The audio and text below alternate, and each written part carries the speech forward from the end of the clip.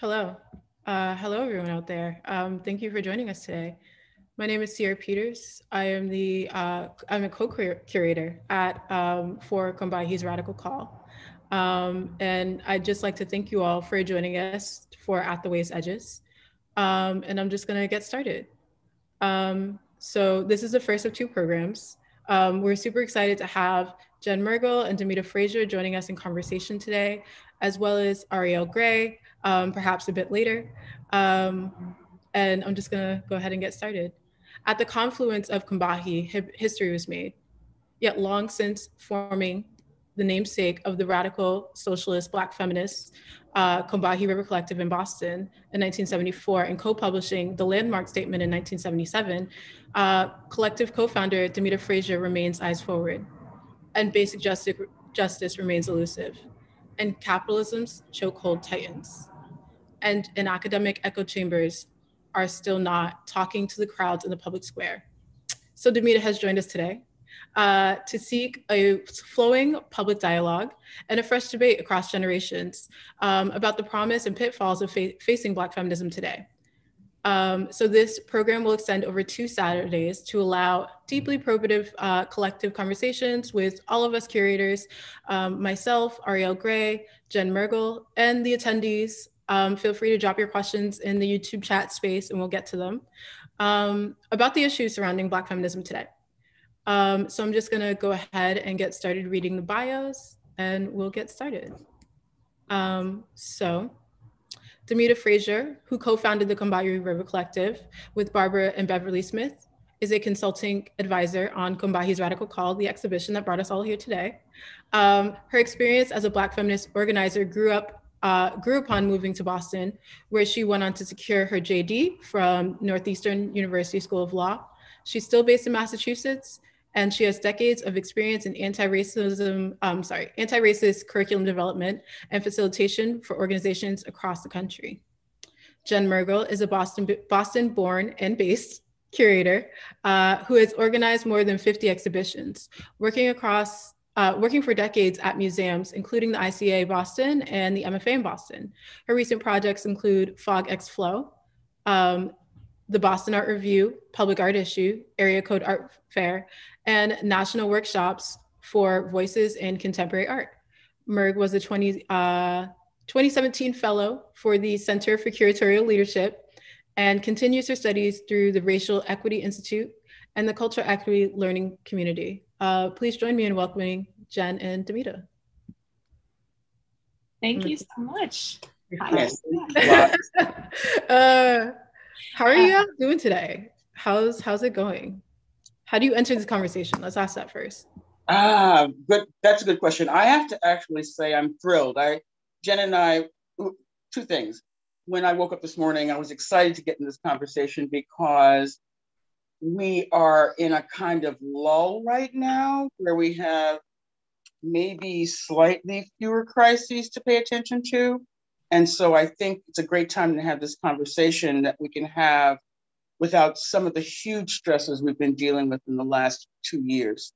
So I'm appreciative of the moment. And also I want to say, I don't know about anybody else, but I wish I had a dog. Okay, I'm done. I think that also speaks a lot, Demita, to your sense of care. And I do feel like I'm also really excited for today. I want to acknowledge Sierra, you shared our bios, and it's been an honor to work with you and Ari on this project and the experience that you bring to this project in terms of your work as an artist in the space of music and visual arts, as a co-founder of Print Ain't Dead, as somebody who has work in a contemporary space of what we could call socialism with Ujima Project, as well as with Create Well and the mutual aid work that you do. It's been amazing to learn a lot from you this year. And it's amazing now that Ariel Gray has been able to join the call. I know Ari, with a full-time role at WBUR and also your work as a practicing artist and curator, You've been very busy with coverage for the past 72 hours in relation to Boston Pride and alternatives to that organization. And we're so grateful that timing wise, with all that's happening, we have been able to work with you, not just over the past few months and weeks in planning for this program, but for this year. And we were going to just check in with ourselves in terms of how we're feeling today. And Ari, welcome. Tell us how you're doing. I'm good. A little trouble with my internet, but it's all fixed now. Earlier, I was just to everybody watching. Earlier, I was covering. I have been covering the Trans Resistance March and Vigil, which is happening today until around 4:30, 5 o'clock at Franklin Park. And basically, this vigil was this March and Vigil was created to kind of fill in the gaps that were left by Boston Pride and how they address our queer and trans communities of color, specifically trans and queer Black women. Just really quick, I just wanted to shout out Athena Vaughn and Chastity Bowick, who are co-founders of Trans Resistance, and Chastity also runs a Transgender Emergency Fund, which provides housing, tries to provide housing and resources to homeless trans individuals here in Massachusetts. So just to everybody watching, please go check that out, because that march is exactly the type, it's the reason why we're all here sitting together. This is the type of work that we do. This is just, yeah, it's just our community. So yeah, I just wanted to bring that up. Thank you, Ari, for that grounding. Check it out and also donate. Don't be passive. So I'm just gonna allow us, I guess, to kind of jump into the conversation, and I'm gonna ask Demita to start us off. Could you meditate on collectivity for us? Just give us some of your musings. All right, thank you. A couple of things come immediately to mind, and because I've been living with this word and this concept, I realized for more than 50 years, literally. I mean, it's just, it has been a complete process of learning, unearthing, being humbled, and also feeling incredible hopefulness. So let me just start by saying the idea of collectivity I first got exposed to when I read in high school about collectives that had been started by African-American people in the South post-Civil War, especially if they were trying to be farmers or trying to get any kind of resources to maintain and sustain themselves. And forming collectives allowed them to figure out ways of buying and trading so that they were the embodiment of a community and not just individuals. Of course, there were also, it's interesting to me to think about the numbers of self-help societies and self-help groups that African-American people formed post-Civil War, and there were thousands of them, and how we immediately drew on, it's interesting, I feel like it's an interesting genealogical reflection of what we remembered that people thought we'd lost, but this notion of gathering together, joining together, recognizing that we go further when we go together, that very great West Indian idea, West African idea, I think it's fascinating how the echoes of our more distant past still remain with us. And I also want to say, it's interesting to me that when I think about collectivity in terms of not simply Combahee, but of other ways in which I've chosen to live my life, I realized I'm a true believer. Someone described me that way a while ago and said, you really believe in this stuff. I'm like, yeah, I kind of sort of do. The idea of being a cooperative member for a food cooperative. And I've been a cooperative food co-op member, since 1969, Cornucopia Foods in Chicago.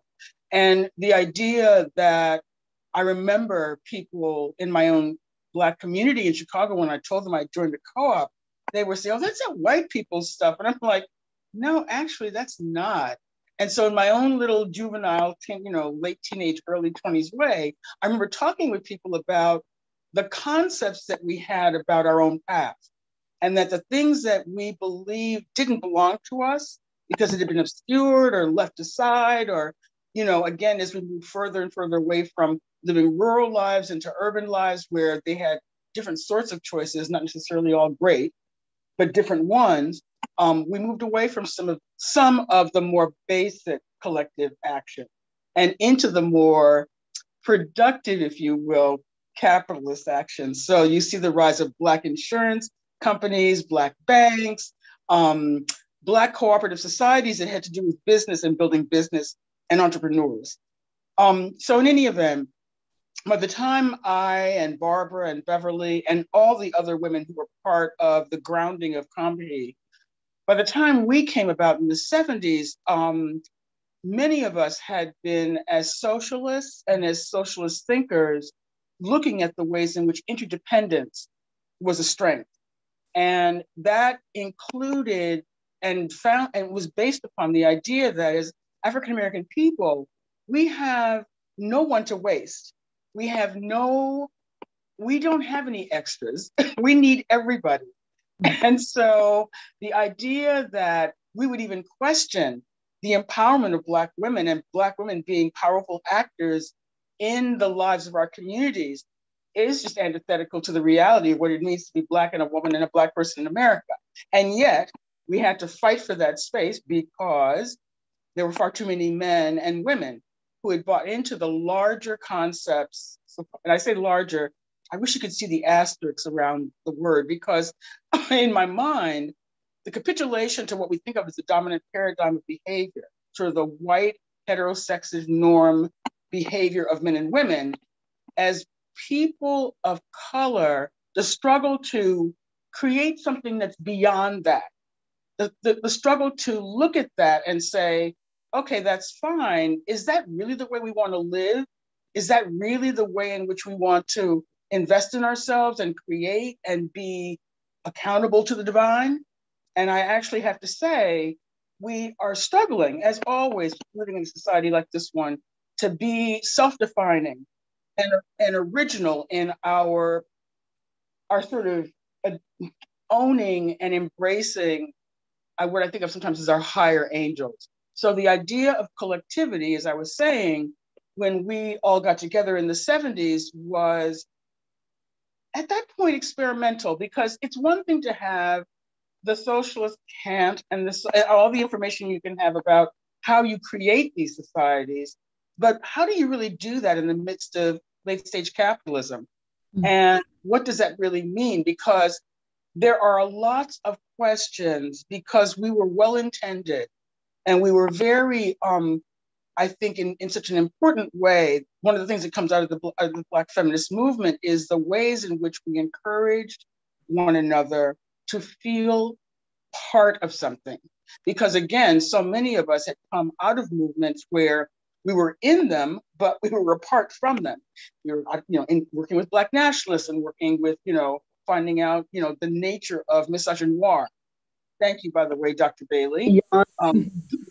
Just looking at the ways in which we had, as Black women, we were struggling not only with misogyny and misogynoir, but with homophobia.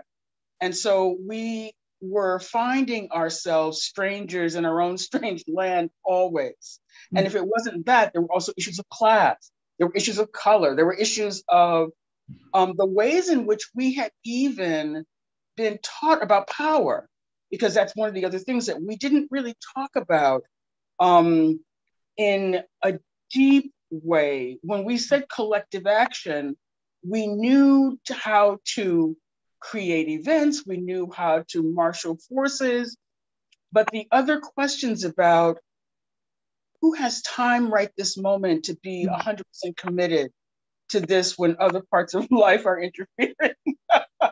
Ariel? Oh my God. Ariel, am I speaking to you, Ariel? Oh my God. Me and Sierra were just talking about this. Like, where's the time? Where's the time? And I think that people think that it's a compliment when they're like, oh my God, you're so, like, it's like, no, I sleep like 5 hours a day. I don't think that you understand. Oh, and wait a minute. Wait, hold on. Because here's what I want to put out. We need to be questioning, when we say where's the time, the other question behind that is, how are we choosing to use our collective time? Mm-hmm. How are responsive are we to the actual reality of Black women's lives?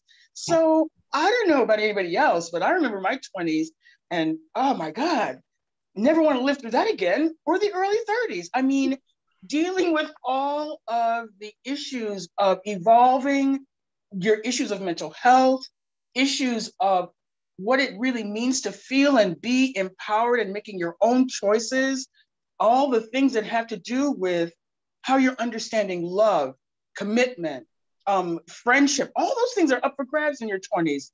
It's rough. On top of all of that, there we were, you know, doing what we consider to be important work as Black feminists. And so there was no space for tiredness.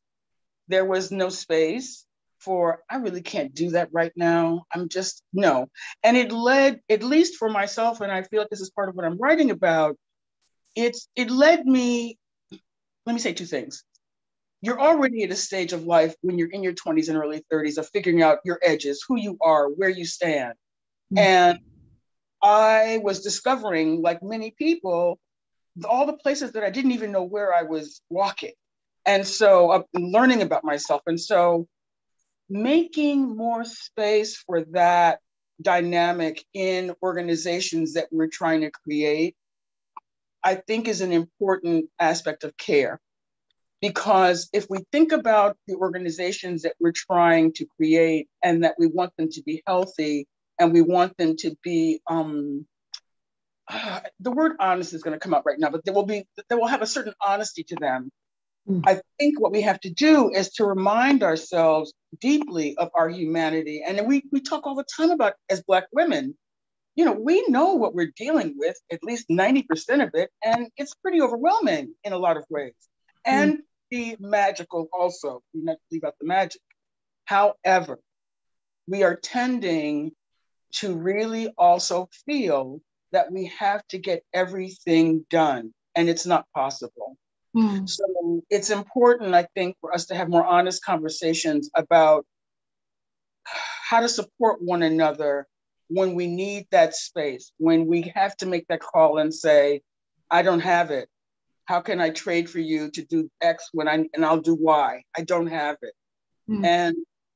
And that learning, again, that's not popular in terms of the dominant culture. So the ability to stand up for yourself and say, without apology, I'm done, I'm toast, I'm over, or I'm depressed, I can't do it, or whatever the causes are, learning how to honor those things is really an important part of care. So I would say, in terms of being a collective, in terms of collective action, we have to be careful and be intentional about how we define that and also, I know we think we know what that is, and I know we think I have to get that out, but I think if we map what's really involved at the thinking, emotional, organizational levels in joining with other people to journey together. And that journeying together is going to be fraught and not a simple thing. And this is what we're signing up for. We have to be clear. And we typically are not clear about these things. We get excited, we join up, and the next thing we know, we're calling people at 2 a.m. crying and like, how did I get involved with this? So, Demita, I'm done.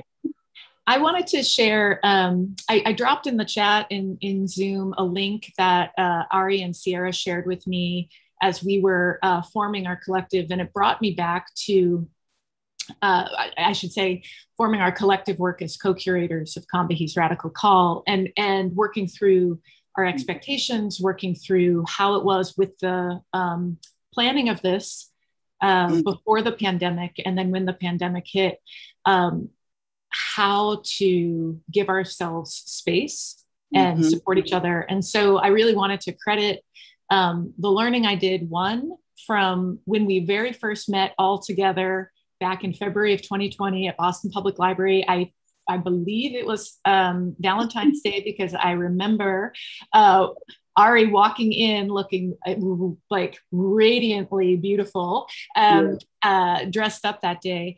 And, we shared a lot together But I remember we ended our meeting sharing information with each other, even about our astrological signs. Right. And I will say, as somebody, a cis white woman who's worked in Boston and museum institutions for, a number of decades, I had never had a working meeting and a constructive meeting toward a project that involved sharing at that one level. And as we moved forward and had to rethink what could this project be, many of the motivations for reaching out to you in December of 2019 had to do with feeling confused as somebody who grew up in Boston, that I did not know about the Combahee River Collective's history being founded in Boston, feeling confused as a curator who felt with, wanting to do work in intentions of doing some self-educating and also building knowledge, why this history was not elevated or even further obscured, right? And I want to also credit Ari's article in WBUR in June of 2019, right? Yes, where she was elevating that history when others were not, and saying, right,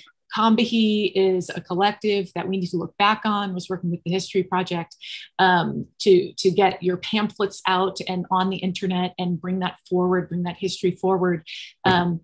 It hasn't been advanced locally. So I know I joined in this effort with a motivation about why is this history unknown? But what I learned through this project, separate from learning history, Ari and Sierra were sharing this document called A Tender Talk from Press. So I put the link in the Zoom. I want to encourage people to think about that in thinking about ways to work together tenderly. Yes. So it's not just subject matter. It's actually not what you're working on. It's how you're working together is right. The work. And so I do feel like, for me, again, approaching the space with humility and from a space of learning, want to acknowledge what colleagues have been teaching me across the way, and different, and I don't use this word lightly, but different generational approaches, as well as different, while this is a cycle that continues to repeat, you're bringing up the challenges that came up in the 70s. Even section 3 of the statement talks about the problems of organizing, that this is something that I find, I would love to hear, like, for example, Sierra, you're wearing the many hats on this project as a co-curator, but also with Ejima, also with Create Well, like what coalition, what collectivity is meaning to you in 2021. Like, I just feel like I'm continuing to learn from this conversation together. Yeah, thank you for that question, Jen. Yes. I guess I'll just describe my background a little bit. I think I moved to Boston in 2016 or 2017 as an adult, I like to say, because living on your own is very different. And from there, I had started volunteering with Ujima, as well as working at Create Well Fund as administrative support. Fast forward to 2019, I become a fellow at Ujima, and I move into a more, I guess, embodied role, I want to say, at the Create Well Fund, not as an administrative support, but actually as a co-tender, which for us means like a program designer, or, all of our work is horizontal. There is no one that's higher than the other. We do everything together. So co-tender just means that we are stewarding the work of creating this space together. The Create Well Fund is a artistic project. I like to call it a social sculpture. It's like our effort at, what it would look like to support artists through award making, through grant making, that is not extractive or product based, that is actually based on the person, and making sure that they're able to realize their most authentic artistry, as well as like care for their holistic being. And so I think it's great. I think our programs are great. But it wasn't until 2019 that we had started this effort towards moving to a more non-hierarchical space. And that's not on anybody. Most of the work was on literally one person who is an amazing founder of the organization, Jen, also a Jen, Jen Lynn Weinheimer. But it was all in one person. And so once we had more of a team, for lack of a better term, we decided to move towards a more horizontal framework. And that was the real education, I think, for me. I mean, I'd been in a ton of collectives in my youth, but not with, obviously with Ari. Me and Ari are a two-person collective, and that's something in and of itself, but not one that was this big, 4 people, 5 people. And just as well at, the Boston Dreamer Project, which is like a Black-led organization that's attempting to return the stolen wealth to working class communities of color in Boston, right? Like, so these are, although it's not hierarchical, I don't think that it needs to be, because ultimately all of the work is inherently democratic. Everyone that is a part of Ujima, all of the voting members have one vote as to where the investment funds go and how it supports people. So whether that's through the Care Fund, I'm sorry, not the Care Fund, whether that's through the Ujima Fund, which is on its way to raising $5 million this year, how that money gets doled out through like small business support, or through through real estate, buying real estate. That is a futurity that we need to start thinking about, right? Like land stewardship, et cetera, et cetera. All these different modes of supporting one another. And so those are the hats that I wear, as well as like being a part of Print Ain't Dead, some music stuff with my friends, as well as like being a co-curator at this juncture.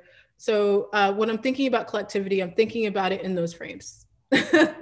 And that's just like for us to enter into it. And I think, just to pull on some of the strings that Demita was talking about, because I'm thinking along a lot of the same lines. I'm thinking about the fact that we institutionalize difference and that we institutionalize dehumanization, right? Like, obviously, this has existed in America since America's founding, right? Like how property was made, people as property, even to 2016, 2017, 2018, 2019, 2020, and all of the horrors that we saw through the Trump administration, and even now, right? Like we see that there is a way that you can institutionalize difference and categorize people's lives and the worthiness of those lives. I think that was, over the pandemic, that was one of the things that kept breaking my heart, is just seeing in real time the racial calculus, like the hierarchies of who gets to live and die. The necropolitics of it all were like really getting to me. And so, I don't know.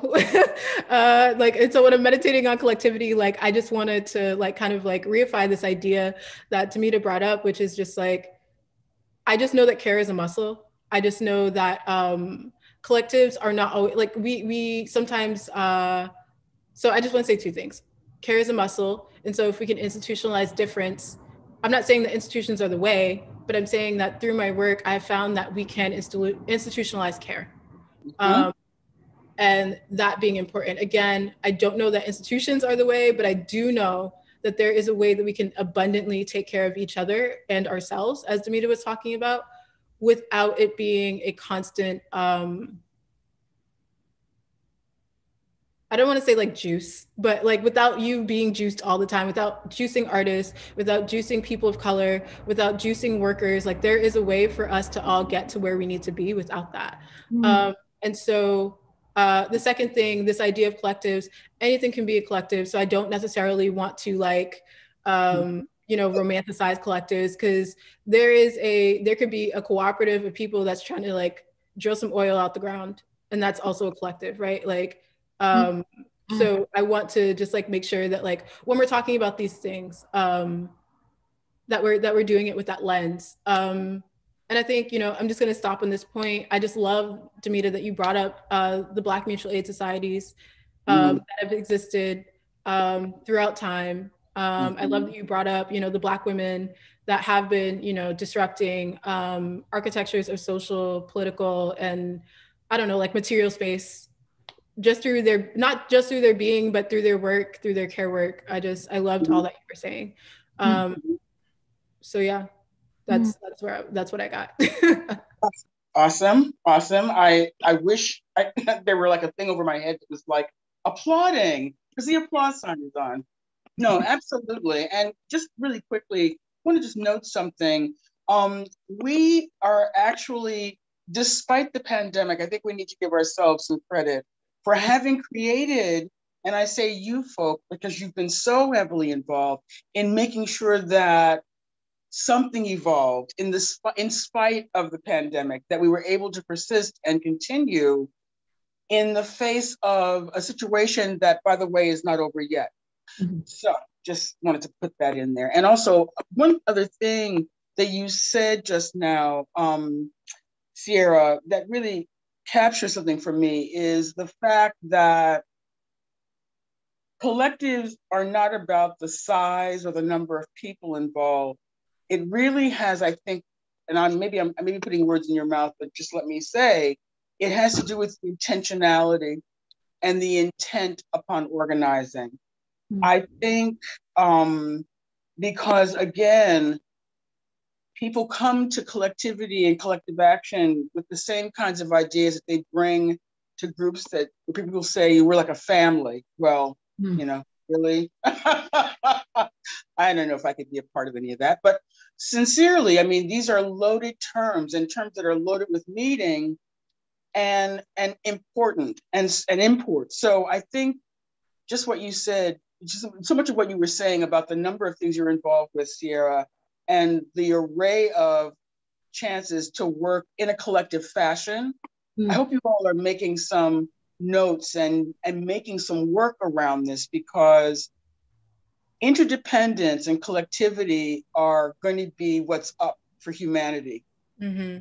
The handwriting is not on the wall. I think now the carving is in the wall. And so I think just even introducing these concepts and ideas again and again, and refining them and reiterating them and making them and actualizing them, like Ujima, and like, which I think, by the way, is it print dead? Print dead. Oh, and God. I just wanted to point out, because I think that idea like keeps coming up of like grind culture or something like that. I think that's what we're like getting at there with like all the things. Like the only reason why I'm able to do these things is because of people like Ari, who make sure that like when I'm overwhelmed and I can't do it, that I can take space from things at a certain point. Like we don't necessarily, it's not always 50-50. Sometimes it's 70-30, sometimes it's 100-0, depending on what's going on in our lives. So that was another thing that I just wanted to like lift up, is that it's not necessarily like the thing. It's like how we hold the thing, as you were saying.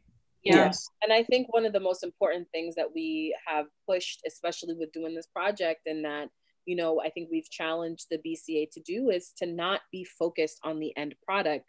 We need to be focused on the relationship building that gets us to that end product. Like, and even with Print Ain't Dead, like, we don't really have deadlines. Like we don't prioritize a product over the relationship that Sierra and I have with each other, over the relationship that we build with people in our community. We are not focused on an end product. And I think that's where kind of this capitalist mindset comes into play, is that it's always, the focus is always on the thing and never the path that gets you to the thing.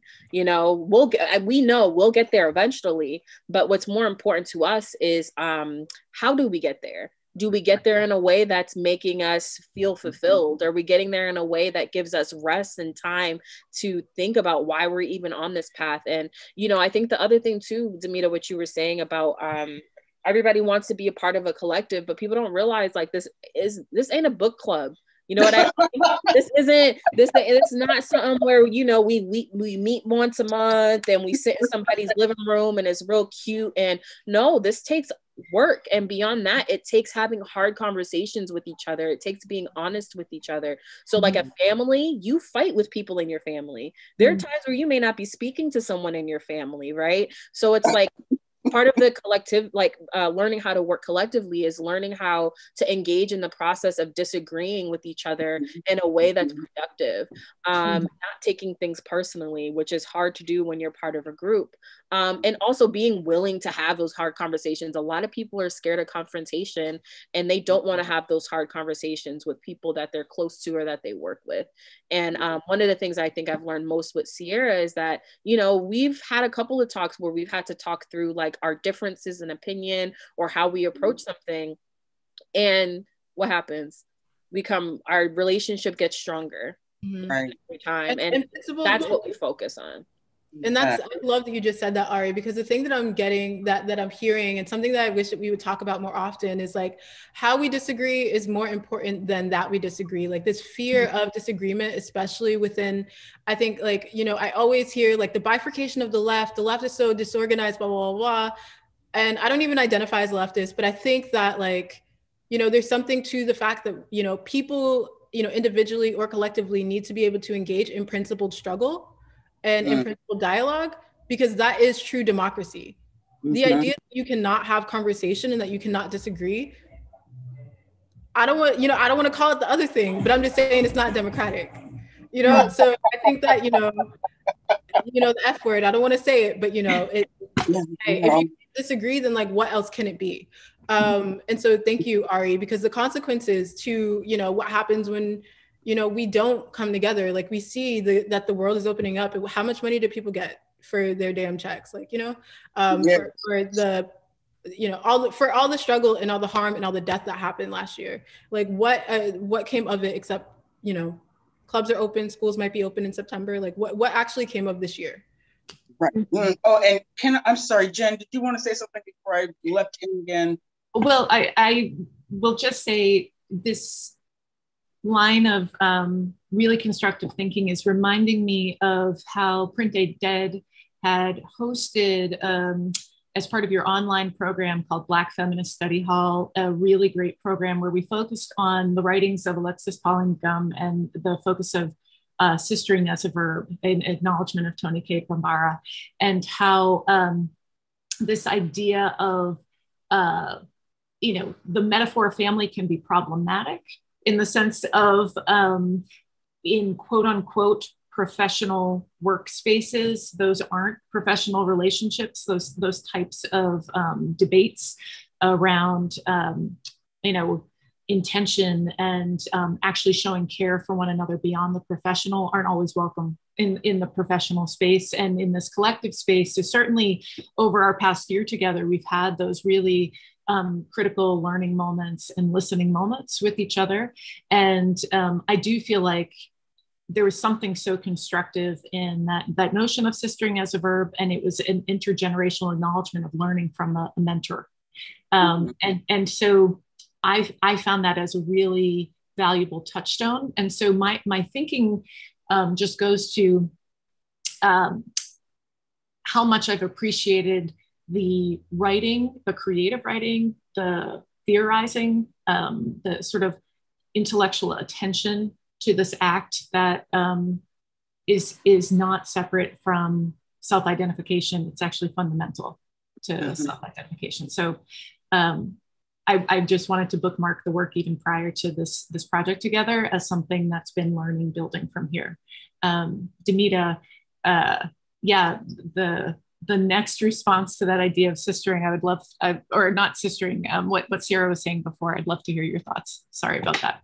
Well, and you know, again, I just realized something. When we talk about things being triggering and we talk about things that may set us off, I have to say, one of the things the reason why I'm loath to describe things as family is just because of the complications that I think we've all come to understand about what that actually means for so many people, not necessarily a shared experience along any dimension. And I think it also goes to, as we continue to try to define what we mean in this moment by family, what we mean in this moment by collectivity, by self-care, by group care.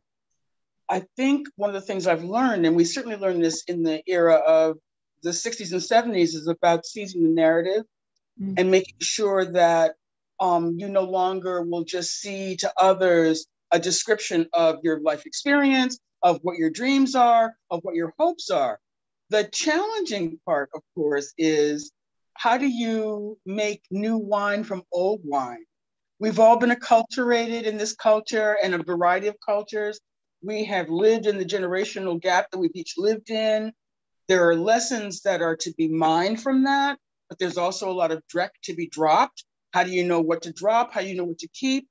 And also, as we combine across all of the avenues of difference that we exist in this country, the things that you learn across cultural lines about what family means, about what it means to be collective, about the bitter as well as bittersweet lessons of what happens when you attempt to combine for, I don't know, political actions. And by the way, Sierra, you said you're not sure if you're a leftist.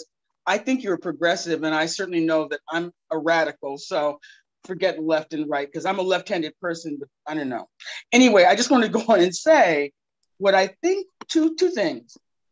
Jen, when you said the thing about learning about how people in professional realms do not take the time to relationship build in a meaningful way, because that's also very white American / European. Let's get down to the business, and all the treachery and human dimensions that lie just below the surface are allowed to take over. The bullying, the deal making with quotes around that you see so spread across all sorts of interactions with humans in America. We're talking about trying to build something different from what we already know. Mm-hmm. And I think we need to make sure that we're more humbled by that, because that's why there's so much pain around people attempting to be good collective members, but finding that they can't attend to their own needs and be good collective members. I think it's also really important to recognize, when you said that, Sierra, about sometimes it's 100% to 0, 50 to 50, sounds so much like a marriage, I have to tell you. But that, well, relationship, right? I think learning how to flow with that. How do you sit with your resentment when it's two of you who need that time off and you're a two-person collective? How do you deal with, and so the intention in terms of how you process what happens, how you engage, and I think, Ari, you really said it, it's how you engage is as important as whatever is the beef is that you're dealing with the tofu.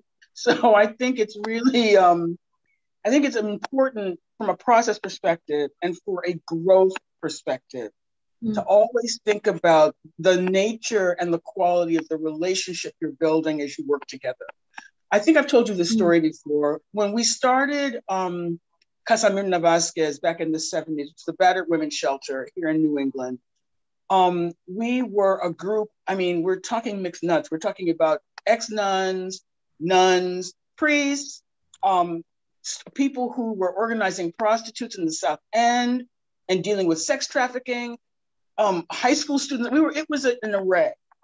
And what was amazing was it was my first experience of watching someone, a priest who was there, who was actually no longer in the priesthood, who could not co-sign with us our support of abortion rights that fall. And he said he was quiet, and let's call him Jim. But at the end of the meeting where we were talking about voting, he said, I have to tell you, I have to abstain, and this is why. And I did not agree with what he was saying. I was like, well, okay. But it was the way he talked, speaking from his heart, speaking from where he was at that moment. It never left me. I saw that and I said, that's how you do this. He didn't ask anyone to do anything that they couldn't do. And he certainly wanted to not be asked that for himself. And he was honorable and intentional. And I, again, will disagree with him forever. Because I believe a woman's right is a woman's right to choose, but it was a real lesson in learning how to disagree and how to sit with it, because there are feelings that are attached to it. How do you manage that? How do you deal with that? So in any event. I love how we've surfaced a few different metaphors so far for this notion of coalition. One, what we were talking about sistering, we use the metaphor family. I love, Demita, I hope people don't miss your brilliance as a comedian and your way with language when you were describing we were mixed nuts, right? And like the individuals of difference coming together. And Sierra, I was wondering if you could talk a little bit about small worlding, because that's another beautiful metaphor that you brought forward that doesn't depend on family. And it starts a notion of scale. And I think it's one that could be really useful in this conversation. Yes. Well, I don't want to take credit for that, because those are the words of Barbara Christian, who talks about how, and this is my interpretation of it, so it's not necessarily something that I would say is in the book. But when I was thinking about it, I think in the very beginning of the pandemic, talking with my family every day, talking with my closest friends almost every day, a lot of 3 a.m. FaceTimes and very late night texting sessions. I was having a conversation with a friend called Delande Justinville, who is, an amazing theorist and archaeologist. And this was one of the conversations that we have, which is like, ultimately, and especially, in the wake of people suddenly realizing, or not suddenly realizing, but in the popularization of mutual aid as a project, we were just trying to find a way to describe the fact that like our small picture can change in order to change our big picture. And it's really just a concept of like being the change that you want to see. Right, like, but a lot less corny, I'd like to say. And so, it's not necessarily anything that's super lofty or foregone, but it's really just about, how we organize. It's not necessarily about things being, on a super grand scale or us, I think at the time there was like a lot of what I like to call like manic panic, a lot of like mania around Black lives, around, like everything that was going on in the streets, and like obviously, a lot of beautiful, amazing organizing being done. And also, I think for us at the time, recognizing that the people that were holding us down, the people that are making sure that you're eating, the people that are making sure that you have groceries in your house, the people that are calling to check on you to see if you're good, the people that are actually helping you keep your mental health in check, were the people that were most close to us, were our neighbors. And so, definitely, indebted to those people, indebted to what I like to call, again, like these are the words of Barbara Christian. This is like a Black feminist ethics of care, right? Like Black people, again, are always disrupting in these various ways. And so when you see, folks just getting together, putting a fridge on the corner, you're literally seeing, Audre Lorde embodied. You're seeing all these things, or at least for me, I was seeing, all of the theory that I was reading embodied. And that was something that personally, like something of this scale I hadn't had to face. And I don't think, again, like this is a once in a lifetime thing.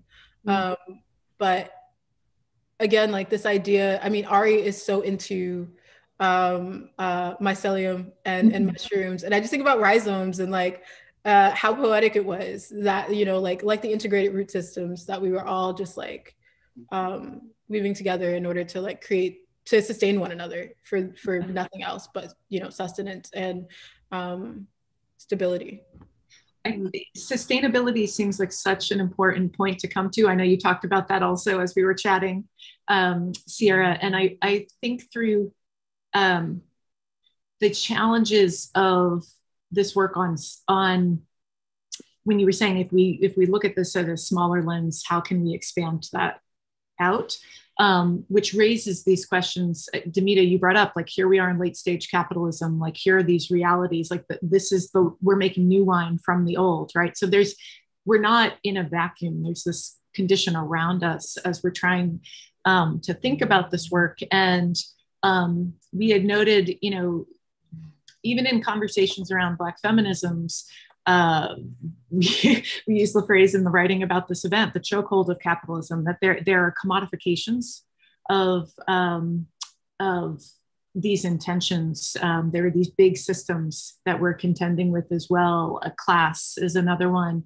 And I'm just, especially Demita, like when you were really staking a claim as like a radical socialist, Black feminist. Like, so I was hoping you could talk a little bit more about your thoughts on like the class issues, the larger system here, and your observations, past and present. This is really a good point to think about this, because one of the other issues that came up in terms of acting collectively is recognizing where we're each starting. And the thing about social class, at least for Black folk, in terms of when I was first beginning to really look at it, 60s and 70s, is there was a lot of hype about what class really meant. Everybody in the African American community where I grew up was middle class, that was clearly not true. And the reality is the way in which USians talk about class is unique to us, because like everything else that emanates from white supremacy, there's a lot of lies built right in it. So, it's structured on lies, built upon lies, and leading to the complications that we deal with when we try to come together and work together. So I will say we struggled in Combahee to try to articulate and to push against folk who were like trying to dismiss us because we were intellectuals and obviously from the middle or upper middle class, a bunch of bourgeois Black women. And nothing could have been further from the truth. We were everything from me, which was the marginal class, the hustler class, to people who were lower middle class, working class. And a few of us, maybe one or two of us, were from real money. And the thing was, the conversation that we had with regard to class iterated an idea that African American people in America, in the United States, have a very complicated relationship to class and our understanding of our own class situation. And that it's going to be a continually unfolding story as we were moving where we came from, Barbara, Beverly, and I, and the rest of us, born in the 40s, 50s, and 60s, to folks who are now like Ari, like Sierra, are younger by one or two generations. All of us, those of us in the past, went to segregated schools. We all went to segregated schools, either K through 8 or sometimes K through 12. That is a different experience than when you grow up being integrated into public schools or private schools where you're one of one or one or two or whatever. It changes how you see the world. It affects the way you experience your own social class. And without a conversation across generations, it creates an extraordinary opportunity for misunderstanding, an extraordinary opportunity for misapprehension.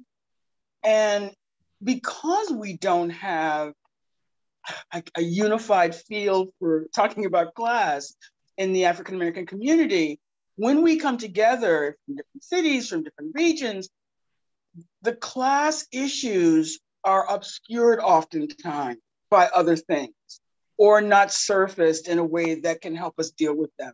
So I would say, like most Americans, like most USians, we have some real conflicts and confusions about class position, class alliances, class allegiances. We are in a kind of disarray, I have to say. And one other thing I would also say is that white supremacy capitalism is all about obscuring clarity. You shouldn't be clear, because the longer you're unclear, the more chance we have for the mischief we want to perform. So it's really, when I look at some of the Black economists, especially if they're not conventional economists, but are in fact have a radical or progressive perspective, and we think about, the Black socialists like C.L.R. James and others who articulated very clearly a certain class perspective, we have to remember we are so struggling as African American people, and I'm speaking strictly as an African American person, and in that community, we still struggle with the tug towards late stage capitalism as if it's going to save us. We also are very clear that we need to have our hustle on to survive in it. And yet at the other side of it too is a wondering, a dreaming, could something different be possible? Do we really have to live this way? Do we have to be caught up in this way of living that on so many levels feels antithetical to values that we might want to cultivate or hold? So that's what I think about class right now. I'm still struggling to try to figure out the conversations I need to have as a thinker and a writer with people who can further my own learning and understanding. And the more I look, by the way, I was just going to say one other thing that I'm fascinated by is when you look outside of the United States and you look at radical movements like the microfinancing movement, when you look at all the other models, the kinds of things that Ujima's doing, we know that these things are possible. The question, going back to where you started, Jen, is in this context, how do we do that? Because white supremacy, as I said, they're not about our survival. They're not about our improvements. They're not about any of that. They're not about that life. So trying to create institutions, and oh, by the way, Sierra, institutions are not bad. Unfair, anti-democratic, racist, authoritarian institutions are terrible. But institutions are structures that you get to build upon. And if you build them with fairness and you build them bones inside and out, dedicated towards the democratic ideals, then they're not bad in and of themselves. So I'm running out of energy. I guess I'm at the end. I'm curious, following that, you were talking about creating within that. And I even think about the metaphor, when Sierra, you introduced me to Barbara Christian's concept of small worlding, that it's a creative act.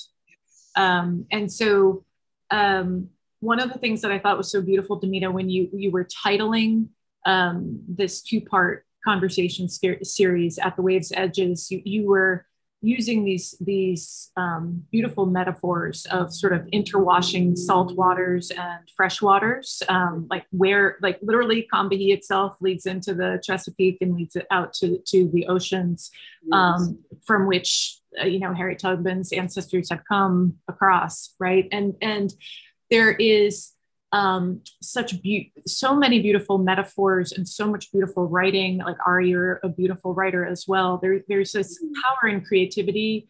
I'm thinking of like Christina Sharp's In the Wake. I'm thinking about the metaphors that we're talking about with water, and just poetic writing, poetic thinking, and creativity. And just, your Demita, but of course, Ari and Sierra, your thoughts of wearing multiple hats as creatives, as well as of course, critical thinkers and organizers and, small world makers. Like how you see that role of creativity as sustaining you when you're saying like 5 hours a night, like, or you're running on fumes, or you're having to like never take your foot off the gas and keep the hustle going. Can I make a big vote for Barbara Christian's idea of small worlding? The thing is, and I'll stop very quickly, the grandiosity of American political expression is obnoxious. When we look at a problem and we think we have to solve it, and it can be solved by simply putting 1,000 people or 100,000 people on the streets, and that if we do X or Y, it'll be simply done. That's not the way in which change really takes place. And this idea that the one person comes with the one good idea, and even if they collectivize with several other people, as if an idea can catch fire so easily and change the world. I'm here to tell you, it doesn't really happen quite that way. The real metaphor for change takes place with the small people in the small world on the ground, learning how to understand. I made a joke recently, I suppose it was bittersweet. Black feminism didn't really take. When I look at the numbers of people, the fact that, by the way, Jen, the fact that Combahee isn't celebrated, it is celebrated in certain small bubbles in this world. The National, Women's Studies Association conference really celebrated us, and, different folks in different venues. But we're talking bubbles here. We're not talking about the larger membrane that stretches across a community. We're talking about a tiny slice in many ways of a community. And when I think about the ways in which I see African-American women operating with one another in the so-called popular culture, I'm like, Black feminism did not take. I feel like when I see how that jealousy and resentment and fighting over men is something that's being touted as really important to be happening with Black women, it's daunting to me, because we're not talking about finding love and care and relationship. We're talking about somebody going into the club and getting your man. It's like, what? Why? How, what? So pardon me for losing it for a moment there, but I really feel that it's so often we thought that by articulating a vision and speaking truly not to, anything super abstract actually about the lives of Black women, but in fact, we're talking about the material reality that we live with, talking about how we could empower ourselves to change the narrative, to shift it, to get ourselves in a place where we regarded ourselves with the utmost care, where every sister was loved and cared for, and by virtue of the fact of being a Black woman, as we said, inherently valuable. Yeah, well, what I'm seeing sometimes in the dominant culture, and I don't know who's running that game, capitalism is so tricky. When I see what even sometimes passes as, quote, feminism, close quote, it's troubling, because I'm not seeing the love and care of Black women, the unmitigated respect without reservation. I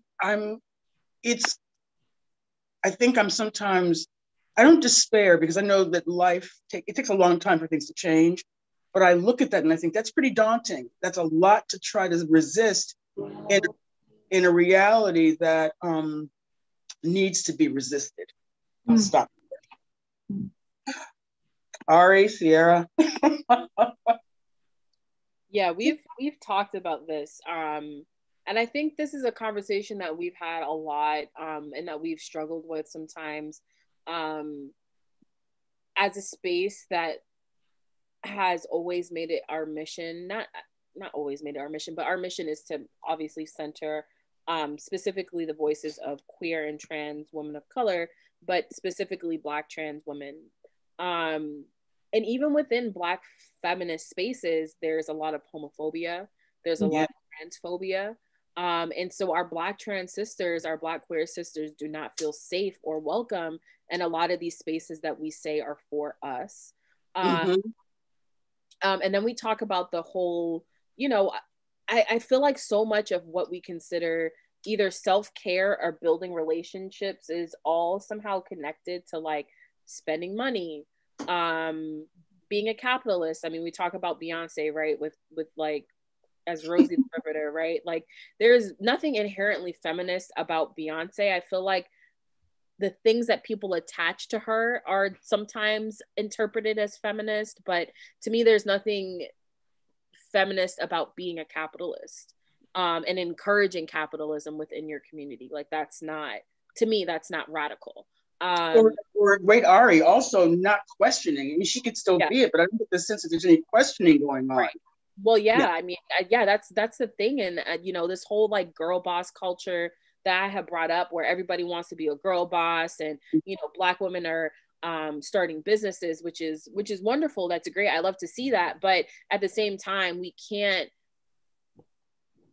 want to open a business and exploit our community to run that business. We can't open a business and not want to pay people above minimum wage so that they can, pay, support their lives, support their livelihood.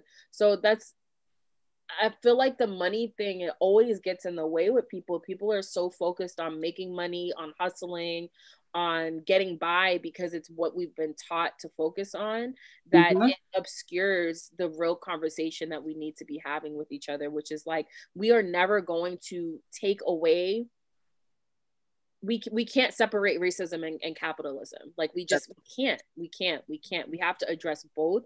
And I feel like right now, in a lot of feminist spaces, we want to address the racism, we want to address the sexism, but we don't want to address the capitalism, we don't want to address the classism, or the transphobia, homophobia that is happening within our own communities.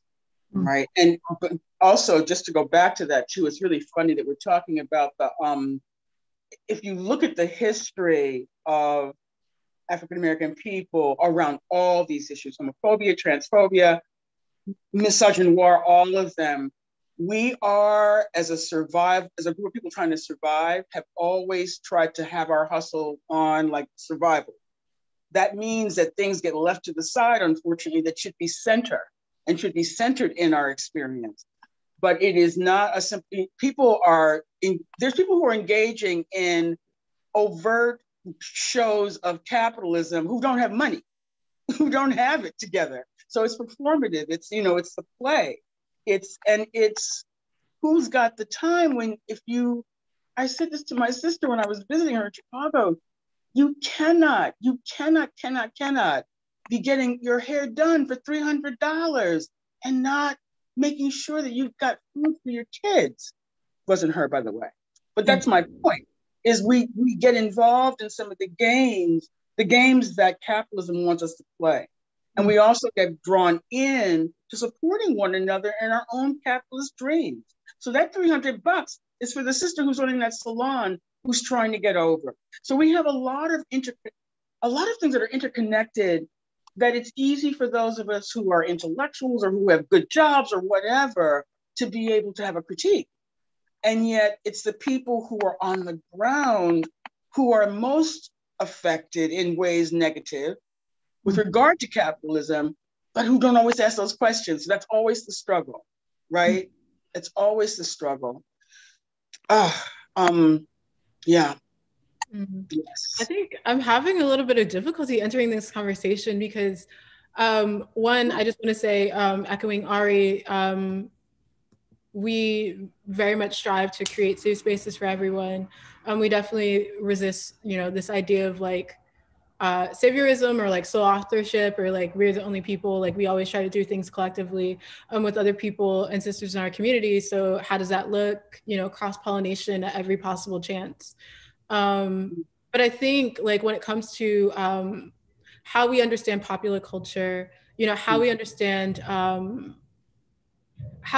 other femmes in our community, I think I don't want to be like I don't want to push back too much, but I think that there is like I'm struggling with how we talk about and critique how we talk about and how we critique other Black women. I think that, for me, like, even the Beyonce conversation, like I have a little bit of difficulty with, right? And it's not because it's Beyonce. It's not because of her as a figure, as a public figure, but I think in general,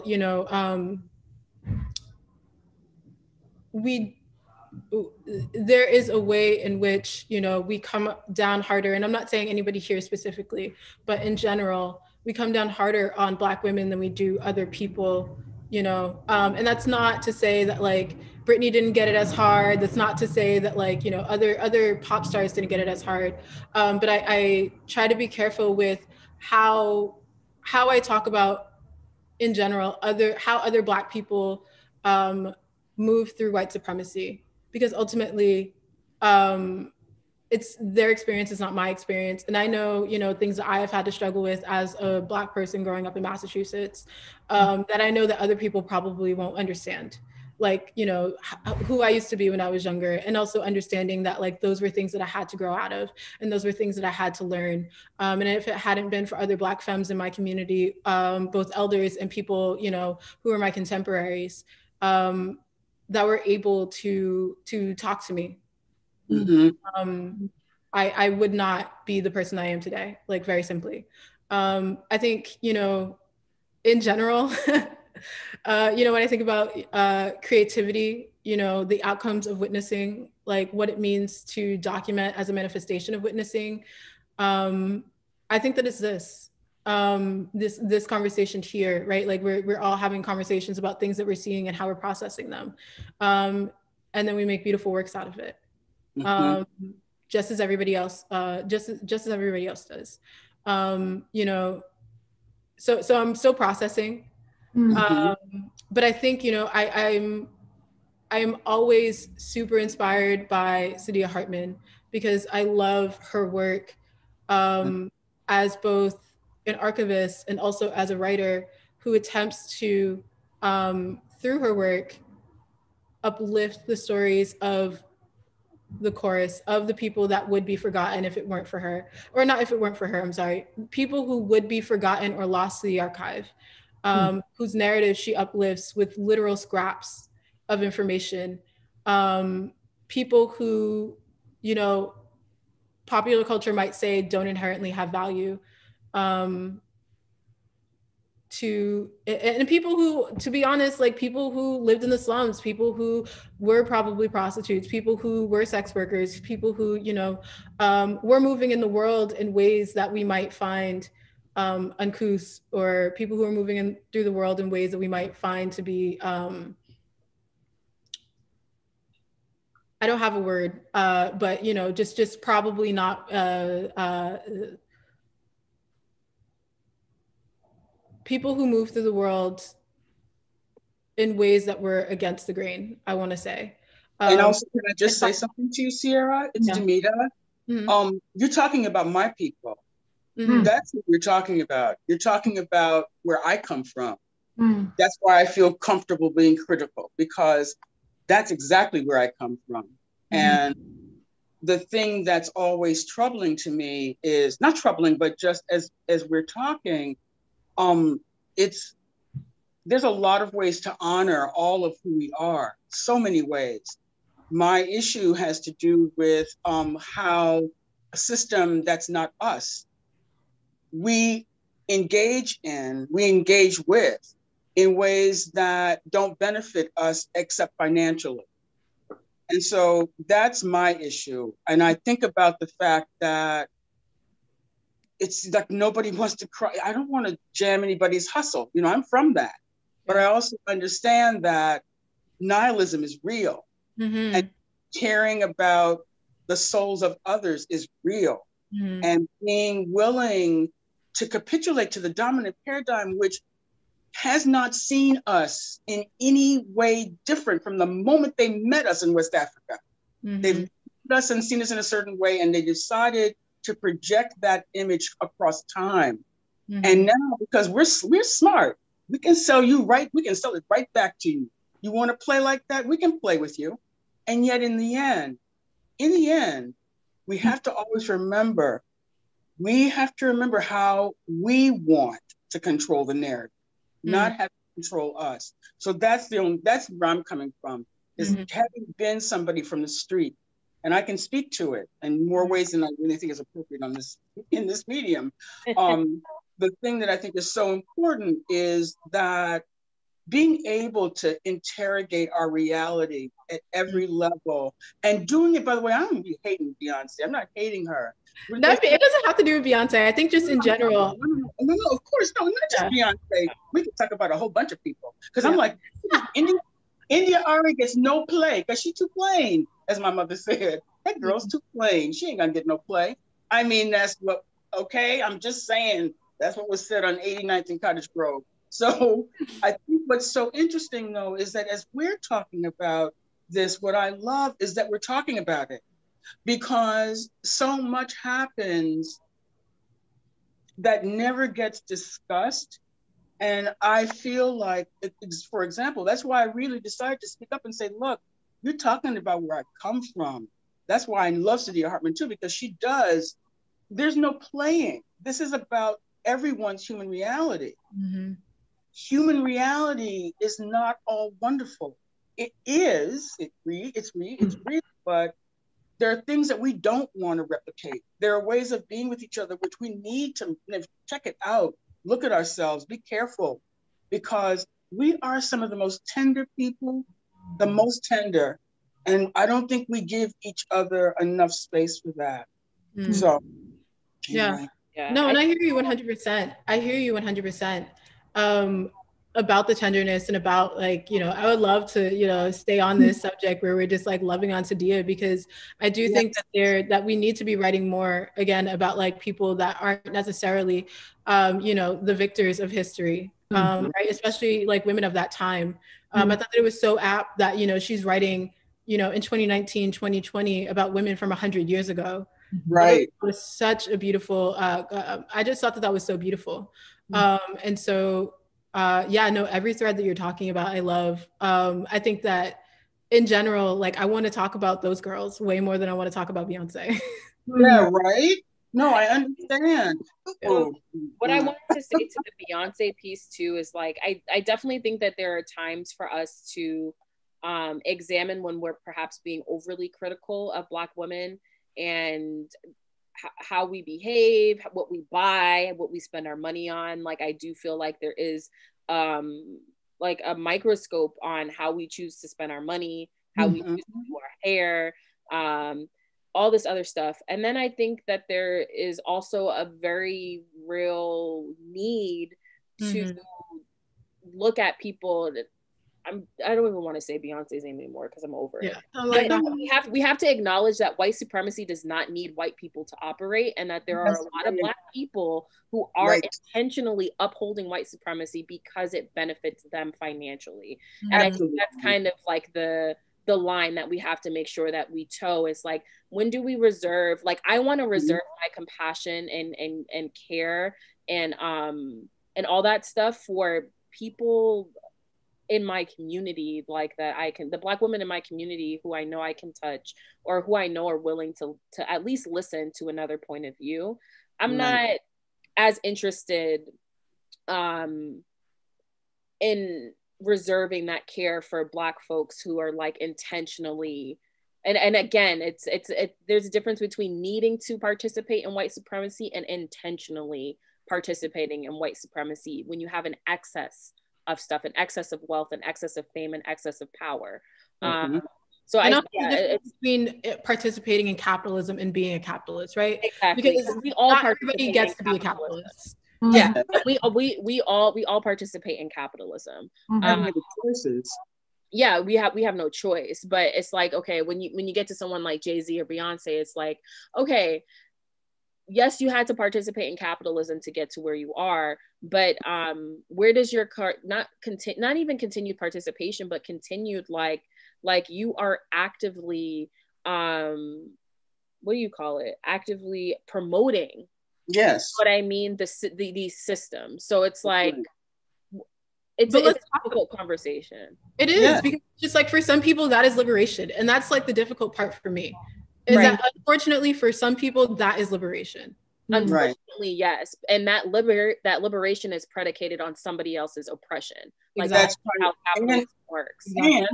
And a fantasy, since you know there's only one Jay-Z. Okay, and there's only one. That is to the moon. That is a chance in the, like, you know, like that is a starburst. Like a Beyonce and Oprah, a Jay-Z, that is like a 1 in a million. Right. So Byron, Nick Cannon, all those folks we're not even mentioning now. Yeah, right. Yeah. So okay, it's 4:20. Sorry, I guess really I think this is a really important conversation, and I just wanted to note for Sierra, I put Saidiya Hartman's Wayward Lives, and you were like talking about that word, and like wayward, I thought was so beautifully chosen by Hartman, as in it's also a way, right? It may not be hegemonically prescribed way, but it is a way. And she actually chose to invest in how do we flesh out and how do we describe what that way is and this way is, and that it's a small way, like as Demita was saying. I also think it would be interesting to end our conversation with our part one of our conversation as we continue part two with maybe a bridge, but I'm curious about issues of disruption and like the disruptive act, not being destructive, being constructive, being I think of Legacy Russell's glitch feminism, the idea of there being like a break in the digital system being something that Legacy described as, being able to embody different selves as, a Black femme queer woman born in, the 1980s and growing up in the digital age. Like, there are certain disruptions, like 2020 has been a platform for a number of occasions to disrupt constructively. And I'm very curious about your thoughts on what you consider, like, what are avenues for constructive disruption, like even your participation in the last 72 hours, Ari, like your writing, as well as then you're following what's been happening in structures like Pride, but just thinking about Combahee as laying down ground. You were saying, Demita, like, we were figuring out and navigating problems, but you were also, I feel like that statement was a disruptive act. Like, there may have been like NBFO, but like there's another way. Yes. We are gonna break in order to define. Exactly. And I want to ask, actually, thank you for the segue for this, because the question I wanted to ask as it relates to kind of where we go when we're talking about being disruptive. Never thought about this until maybe 3 or 4 years ago, but the issue around making a radical stand, taking a radical stance for us, we were to a woman, to a person, risk embracing in that group. Anybody who was risk averse actually fell away over time because it was very difficult for people were finding out where their edges were, what they could tolerate, what they could stand. And we were unliked and disliked in the press. And it's funny, Ari, when you mentioned about not wanting to, organize with people who don't have, some of their crap together, basically, because who wants to push against a brick wall? The thing that's so interesting is that as we choose to coalesce with other groups and other people to achieve particular political ends or political acts, for example, abolishing the police, abolishing the criminal justice system, it means having to bring us into very close contact with people who are going to be all over the map with regard to where they stand on a whole array of issues. Are we willing to embrace the risk of, dealing in that situation? One of the issues that we constantly faced as Black feminists was, do we want a closed world or a larger world? And what are we willing to struggle for? What are we willing to deal with? How are we going to deal with the homophobia coming out of the Black church that we were finding whenever we were trying to do something that related to the larger Black community? And we were successful in that we never capitulated and didn't back down. But the scars of being talked about and being disrespected by other Black people was, excuse me, daunting. And so people would leave the organization because you can't take it. You can only take so much. How do you explain to your aunt who goes to Bethel Baptist Church, that was you on the picket line supporting lesbian rights? How do you explain that? And maybe as a straight woman, you're not a lesbian. So there's a lot as relates to when we think about engaging and we think about working together, are we willing to engage in the risks that are involved? Because sometimes the rewards don't balance it out.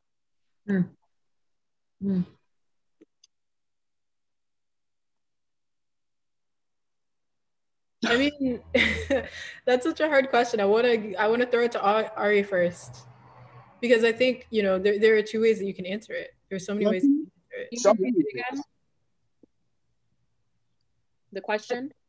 I was asking about disruption, and Demita was also talking about, do we consider the risk it takes?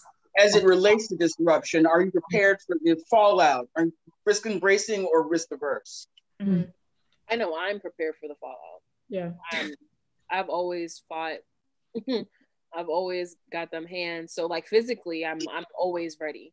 There was a particular instance that I talk about all the time here in Boston where me and, I'm a queer Black woman, but my boyfriend is cis, he's hetero, Black man. And, we were attacked by the straight Black pride movement. And it was a different type of pain being intentionally attacked and torn down by your own people, by people. There were people part of the straight Black pride movement who are in my community to this day. They're still here, showing up to a community event, still organizing.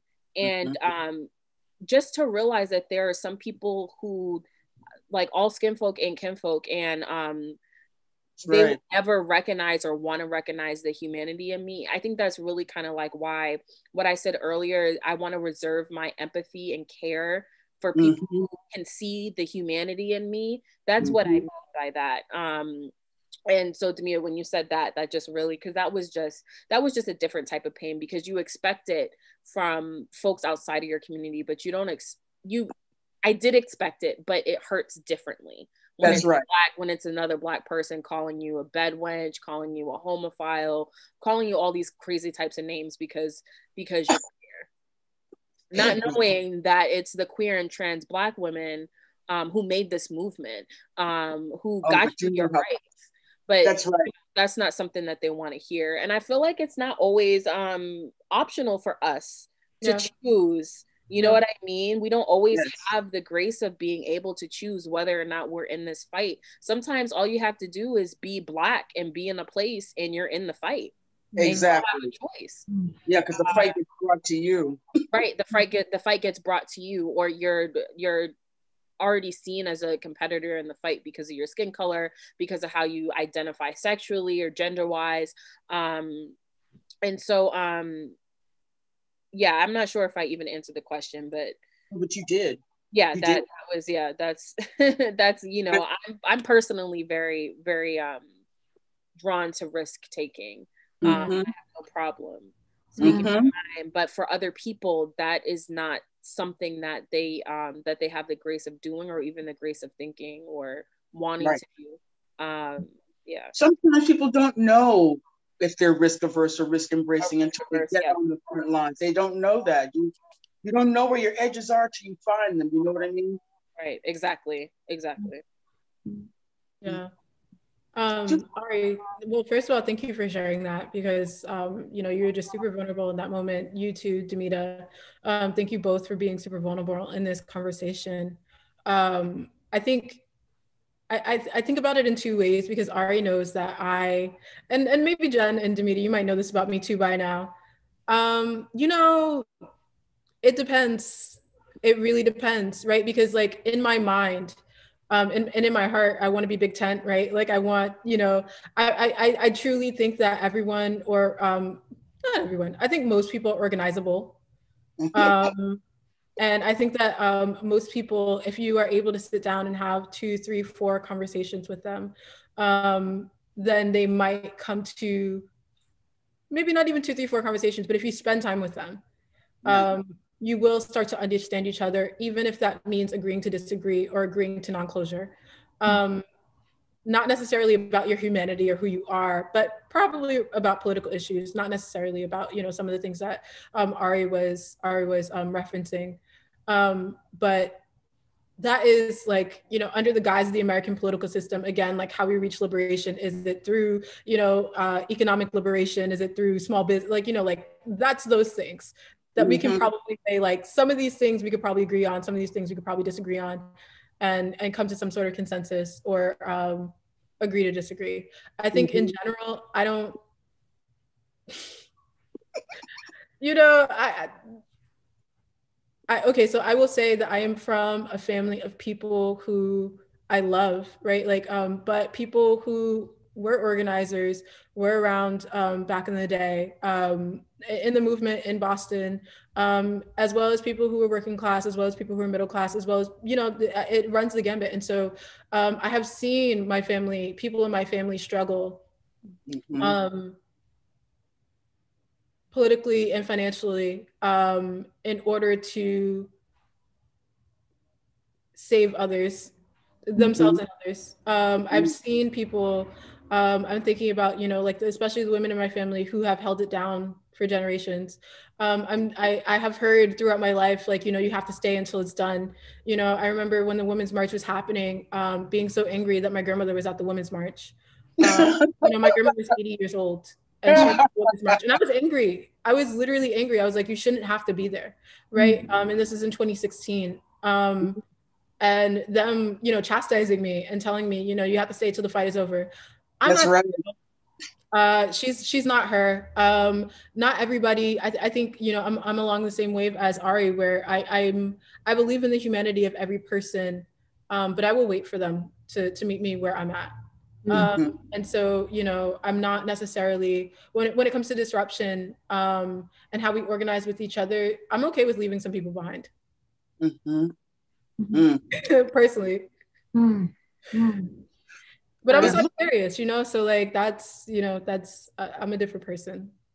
No, can I just say, I really wish we were going to continue this like in the bar. I'm just joking. Okay, maybe not the bar, but sorry, I'm just revealing our roots. I appreciate so much the feeling of, I don't know, I'm not sure, yes and no. And also, I think for next time, I think it'd be great to pick up from this point, because the issue has always been who is included in our vision for liberation and who's not, and how do we do that? What are we creating? What are we doing? And so I love that you said what you said, Sierra, about, you know, some people just might not be there, because that's just always really the truth. And yet at another level, I have to say, I am an unrepentant not giving upper. And I also recognize that it's not so much loving each person and like having them be my friend, and not even necessarily them giving up some of their worst ways. But if we can create work together that is liberatory, and that we can do that together, then there's more learning that can come from that action than I think we can always appreciate. So I'm going to stop right there.